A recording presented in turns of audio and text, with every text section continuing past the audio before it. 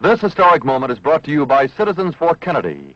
As I said at the beginning, the question before us all, that faces all Republicans and all Democrats, is, can freedom in the next generation conquer, or are the communists going to be successful? That's the great issue. And if we meet our responsibilities, I think freedom will conquer. If we fail to move ahead, if we fail to develop sufficient military and economic and social strength here in this country, then I think that the tide could begin to run against us. And I don't want historians 10 years from now to say, these were the years when the tide ran out for the United States. I want them to say, these were the years when the tide came in. These were the years when the United States started to move again.